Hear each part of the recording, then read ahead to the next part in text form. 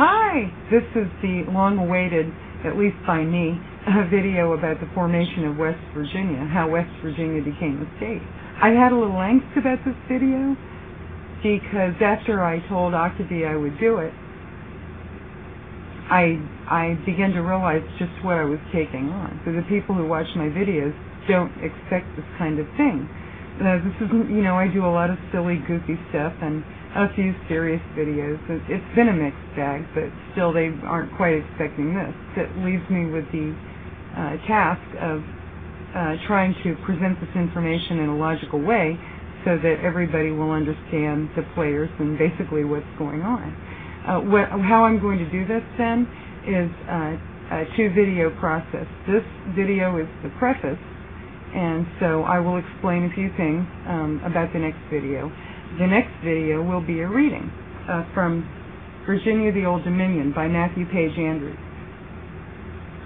I'll just explain a few things about the reading that I'll do. Then, so when I begin the next video and I'll launch right into the reading, that will make more sense to everyone. The content of this also has to do with the subject of slavery. It's incorporated into the story of West Virginia becoming a state. You will hear terms that were in popular use during the Civil War era, and even into 1932 at the time of this writing. So it's not always easy to tell whether Matthew Page Andrews was speaking within the context of that era or within the context of his own time. So at any rate, you will hear language such as the Negro, when referring to the slave, the Negro. And you will hear a man named John S. Carlyle describe his perception of slavery in a very appalling term. But this is a part of history. You will also hear a reference to Lincoln that may fly in the face of things you've been taught about Lincoln in the past. It may be of no surprise to you at all. And I would pay close attention to the very reason that Waitman T. Willie and John S. Carlyle were so highly motivated to see West Virginia become a state. So I will start out by saying that the western region of Virginia was pro-Union, and there was a bit of resentment preceding that between the western region of Virginia, the western counties, and the eastern region of Virginia, because although taxes were equally divided amongst all the regions, not all of the regions reached the benefits. The public works were primarily in the more affluent eastern region, so we can understand the resentment of the western counties. At any rate, that's the background. You will hear a reference to the McClellan campaign. That would be George B. McClellan, who was Major General of the Department of the Ohio, the Army of the Ohio, and he came down to West Virginia to secure that for the Union. It was pro-Union region of Virginia. And so Lincoln would be highly motivated to have it be part of the Union.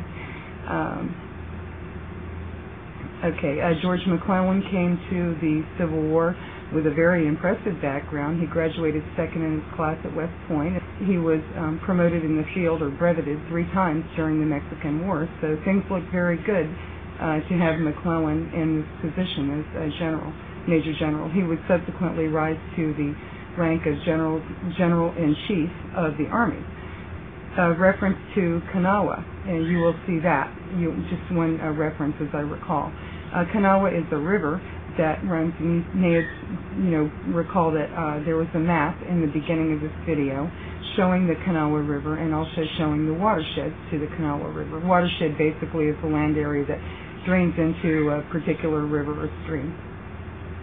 Okay. The last name I can think to mention is General B.F. Butler, who I'm sure is Benjamin Franklin Butler of Massachusetts. He is better known in the South as Beast Butler, and he earned that name while in New Orleans.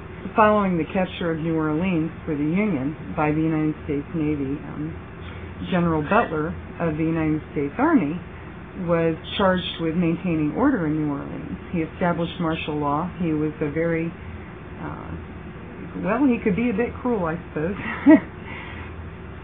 A group of men from New Orleans had torn down the United States flag that had been raised over the mint.